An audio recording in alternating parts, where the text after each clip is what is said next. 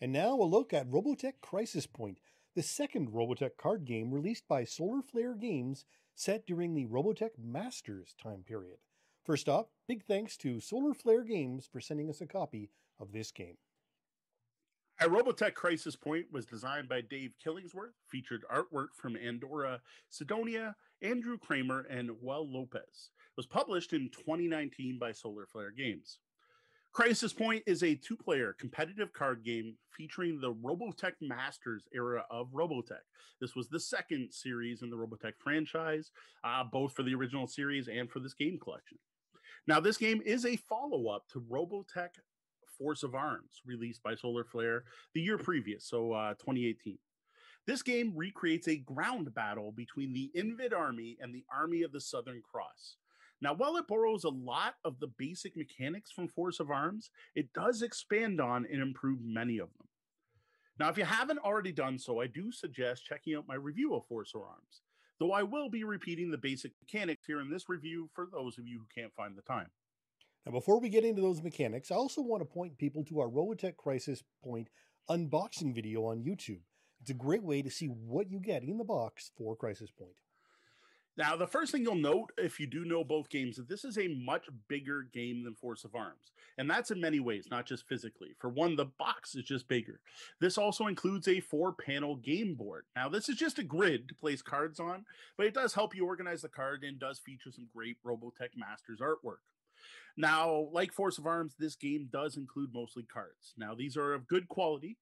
They don't have quite the same finish as the original game, which does make the cards a little bit more vulnerable. But I do like the fact they don't reflect light as much, which actually makes them more useful and easier to play, especially in my basement with the pot lights. Now, in Crisis Point, each side has their own deck made up of unit cards, combat cards, a base, command cards, hero cards, and endgame scoring cards. In addition to that, there is a shared neutral deck of strategic locations. All of these feature excellent Robotech artwork and iconography. Now, along with the cards, there are 2 punch boards with a really high number of counters for each side. These include battle tokens, victory tokens, and then for each side, there are 2 specific unit tokens that are tied to specific cards. So 4 special tokens as well. And all of these are generally the same solid quality we saw from the previous game in the series, I expect? Yeah, exactly. It's pretty much as good. They don't quite have that same linen finish, which I know does make the cards a little bit better. But again, that not having that made them actually easier to see well out on the board. So it's a compromise one way for playability, and I think I'd rather have that replayability. Also in this game, you don't randomize your cards. You're choosing what to play. So by reducing that quality, even if your cards get banged up, it doesn't hurt anything. There's no random draw in this card, except for determining who's start player.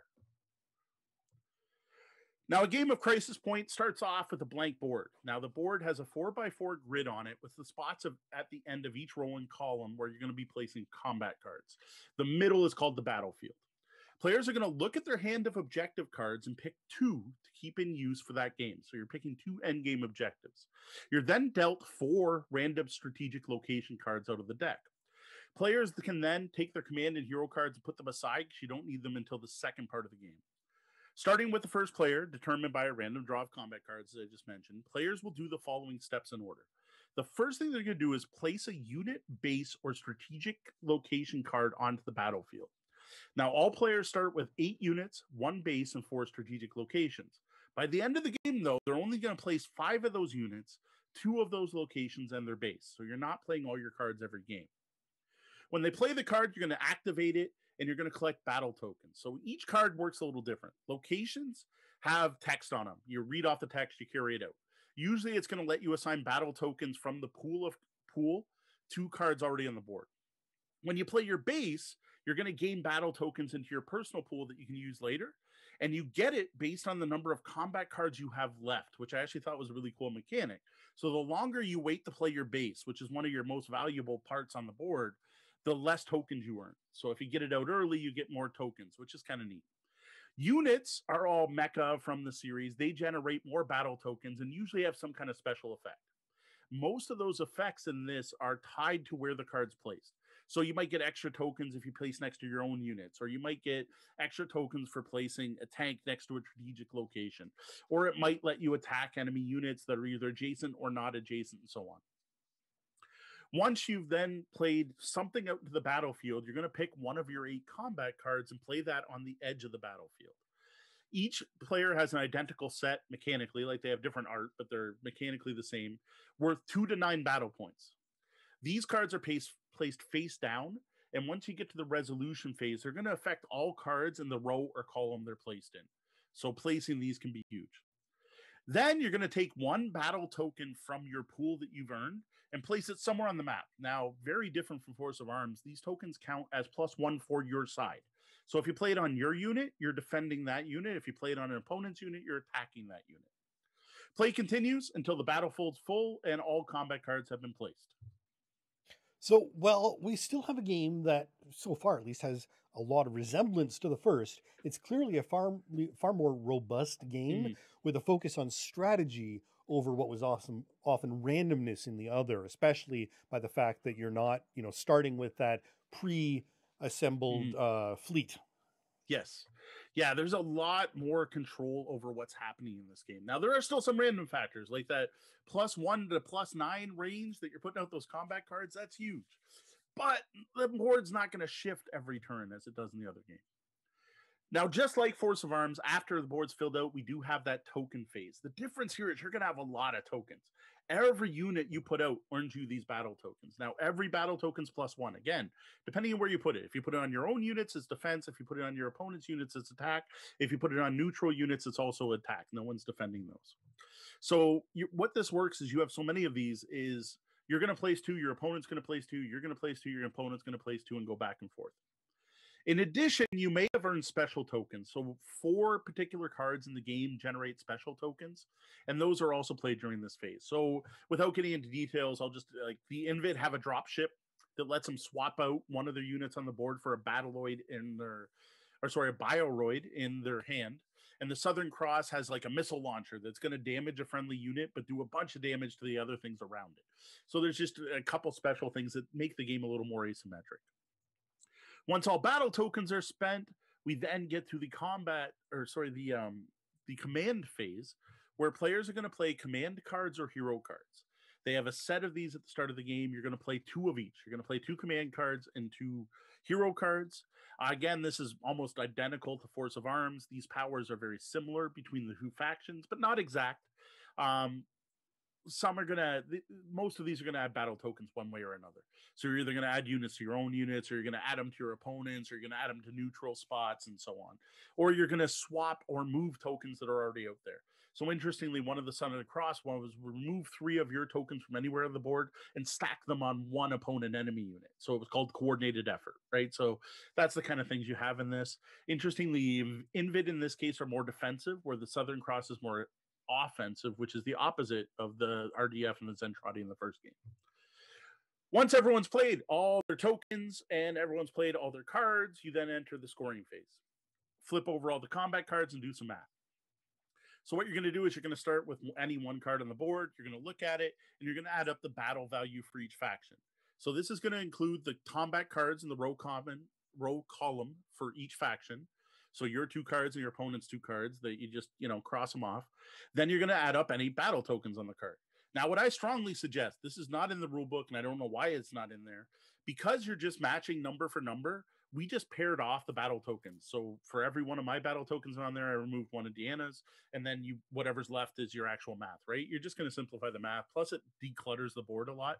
So I actually suggest doing that before doing all this math, because I don't see why you wouldn't. Like, it's just going to make it easier. In the end, whatever card has the highest battle total is going to put a scoring token on the card. Ties are rewarded to the owner of the card. Now, what's a little bit of a problem here is it doesn't tell you what to do here for a strategic location, because every other card's owned, but those strategic locations are randomized at the beginning. So it doesn't tell you what happens in a tie here. Now, we went with whoever was dealt the card and played it on the board counted as owning it, though I could also see having it just stay as a neutral spot, and if you have a tie, you leave it on the board, which is actually a mechanic from Force of Arms. But to be honest, in the rules, it doesn't say either way. Once all the battle battlefield cards have been scored, you're then going to grab those objective cards I mentioned right at the very beginning of the game. Beginning of the game, you pick 2 of these, where you're going to score the one worth the most points. And I actually really like this mechanic. I've played many games where you pick an end game scoring card and you keep it, but you score both. I like that you only get to score the better of the 2. So that's a neat mechanic I had not seen before. Now, these include things like you took both bases, or you own at least 3 strategic locations, or you got the 3 of the 4 corners, or you have a bunch in a row, and so on. There's a bunch of these. They are identical, which is worth noting. They're the same for both factions. You then add up the victory point total of all the cards you captured, as well as your victory point card, and whoever has the most points wins. All right, so I can definitely see the steps where we've advanced here from the first game.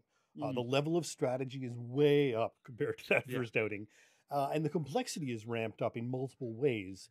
Yet, when you get down to it, once that strategy section is done, it's more or less the same game on a bigger board. Yeah, it's very similar. Like you can tell one's the evolution. And when I first checked this game out, the first thing I did is I went to Board Game Geek to go, were these released a year apart? And I think that's what happened was Force of Arms hit the market and they got feedback, right? Not that I see that feedback on Board Game Geek, but I have to assume they got some feedback and then took that feedback and improved on the original game. Because this is very much an evolution of the gameplay and mechanics of Force of Arms. And I got to say, in most cases, it was all step forward. They were improvements. Like overall, the game's just bigger and more involved. There's more going on, more decision points. And the number of decision points at every step, there are more of. Like every turn, you're not just playing a combat card, you're playing a unit or a base or a location.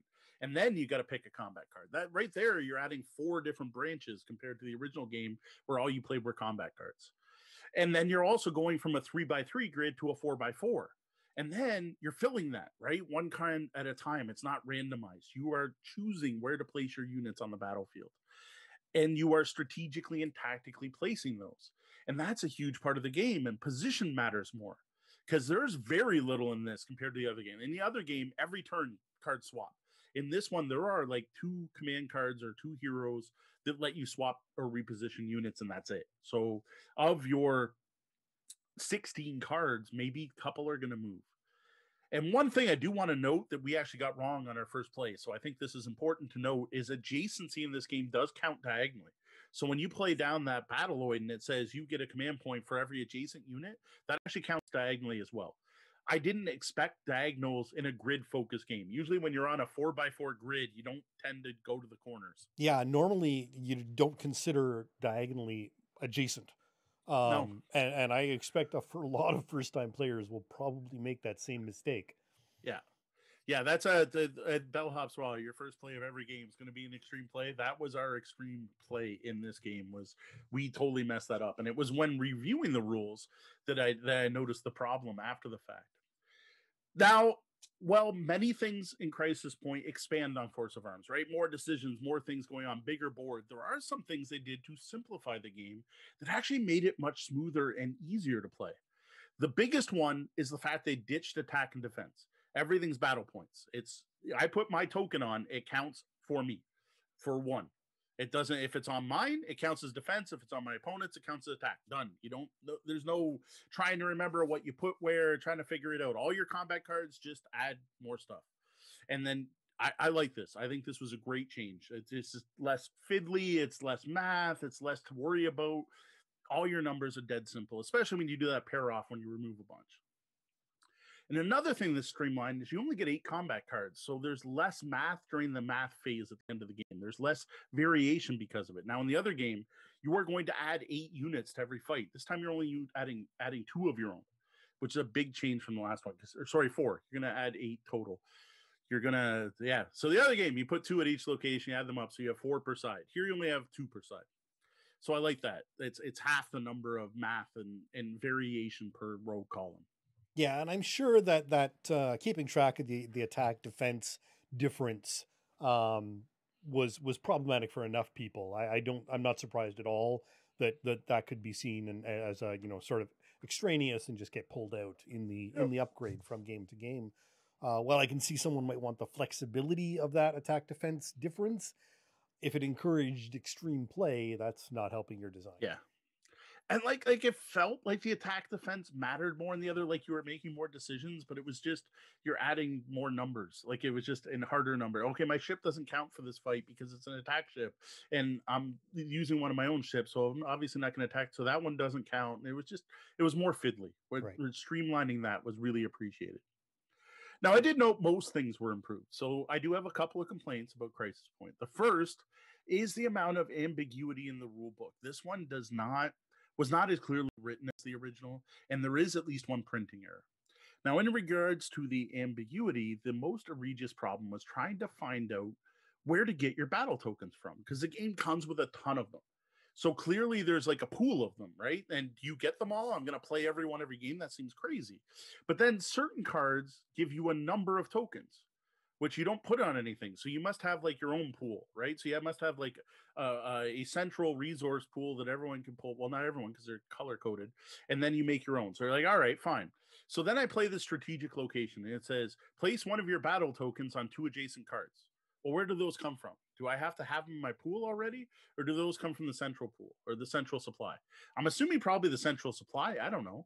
But then when you play a unit, now units are different than locations. That's a type of card. When you play a unit, every one of them has a number on it. And that's the number of tokens you get to take from the pool to your supply. And then that card, say like these are all different, but one specific card says, place a battle token, when played, place a battle token on a non-adjacent unit. Well, is that a token that I just earned by playing that unit, or does that come from the pool?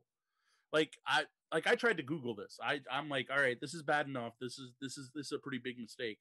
Let's Google it. Unfortunately, this game, no one knows this game. This is a hidden gem in a way. This is many people have overlooked this game. No one's seen it. No one's heard of SolarFlare. I don't know what it is, or no one's cared. I don't know. There's nothing. Like I went on Board Game Geek, and there is literally not a single FAQ or rule discussion post on the entry, which is just rare. You don't tend to see that. So to get through your game, you and whoever you're playing with are going to have to sit down and decide these things, because it's honestly not clear, and I'm still not sure what the right way is to use these counters. Yeah, while Board Game Geek is a great resource, the smaller publishers like this one don't get the full benefit because there aren't enough people playing the games to have questions or to know the answers to fill it up there. So unless you get a little conversation started, there's no snowball to build up and get those FAQs and things rolling in the forums. Yeah, like we ended up deciding after the first game to change it, because originally we were only spending stuff in our personal pool. And while it gets to, because there's another rule that says every turn you place one token, well, you only get to do that if you own. It says if you can. So it has to mean you could get to a point where your pool's empty. Like there was just, it came up multiple times. So before you play the first time, just sit down with your opponent. I don't think this breaks the game, but depending on how you decide, it is going to change the feel of the game and how many tokens you generate, and thus how much impact those tokens are going to have on the game. Because if you generate lots of tokens, you're going to be able to counteract that +9 combat card. Whereas if you're only generating a small amount, that +9 combat card is going to win that whole row no matter what, right? So it's definitely worth talking about. Now, there is one obvious typo on one of the Southern Cross objective cards. This card gives you 3 points for capturing at least 2 opponent's Batloids. And if they only put 1 on the board, you can still get 2 points. The problem is the Invid player doesn't have any Batloids. And we went through the entire deck to check. What they have are Bioroids. Now, thankfully, it's pretty obvious this card should say Bioroids and not Batloids. But because of this, every other card that said Batloid and Bioroids, I don't even know if they're right or wrong. So, for example, the Invid player has a card that says get get 1 token for every Batloid you're next to. Well, is it supposed to be Batloid or is it supposed to be Bioroid? Is it supposed to be if it's near attackers? Because that matters, because the one side has Batloids, the other has Bioroids.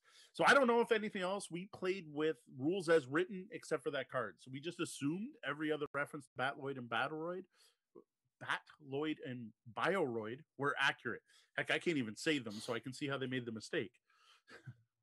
Yeah, it's frustrating, but hopefully it's not really a deal breaker. It does seem at least like it was just that one typo, and thankfully that one typo was on the obvious card where you knew it had to be wrong.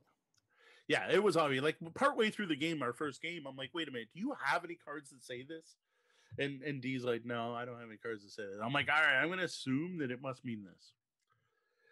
Now, my other complaint about Robotech Crisis Point is the exact one I had for Force of Arms, and that's the fact that this is pretty much a math-heavy, abstract card game that doesn't really use the Robotech license all that well. Like, it does have the card art and the names and their well-known mecha, and you get all your characters from the series. There's not a lot here to make you feel like you're playing a ground battle between the Invid and the Southern Cross, except for those names. The fact I have a card that says Dana Sterling on it just doesn't really make me feel like I'm playing Dana Sterling. Now, similar to the first game in the series, again, you could retheme this to be any two-sided battle, either historic or fantasy. So a level up from the original, but still ultimately a Nitsia tribute. Yeah, no, I agree. It still feels like a Nitsia game. Now, overall, despite a few flaws, Deanna and I really enjoyed this Robotech themed card game. I quite liked Force of Arms. She was a little more ambivalent on it. The first Robotech game from SolarFlares is a decent quick filler game. This takes all the good parts of that and improves on them. It's a much more involved and strategic game overall. Building the battlefield as you play, right? Pulling the cards out as you play adds a lot of strategic and tactical elements and actually makes you feel like you're positioning things and have control over the battle. While the combat cards do still add a pretty random element, especially because they go from 2 to 9, unit positioning and how you spend your tokens does have more of an impact. I also greatly appreciate how the scoring system was streamlined by getting rid of the whole attack defense thing and just switching to a generic battle value. The other thing great about this game is that you don't use all your cards. So Force of Arm, every game is going to feel the same because you play the same battle cards every game. You play 8 of them every time. This time, you're only selecting 2 secret objectives out of your pile. You're only going to play 5 of your 8 units. You're only going to play. You get randomly assigned locations, and of those locations, 2 are never in play, and you're only going to play 2 of the 4 you got. So not only are out of the whatever, I don't do the math. We each get 4, so there are 10. So out of the 10, only 4 are ever in play, and out of those 4. Only 8 are ever in play, and out of the 4 you have, you're only playing 2. Whatever. You only use some of your locations. This greatly increases the replayability of Crisis Point, especially when compared to Force of Arms. So we're definitely a little past the coffee shop game here on this one. Yeah. With space and complexity, at least. Time as well. Like, you're looking at an hour play here versus a half hour, 15 minutes to half hour. You're looking more at 45 minutes to an hour for this one. It's definitely a deeper, more involved game. Now, I found Force of Arms to be a fun distraction. It was neat. It was kind of cool. This is a good game. Like, this is solid.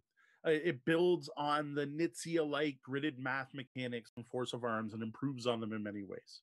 It's both more tactical and strategic, and it feels more like your decisions matter and the randomness factors ramp down.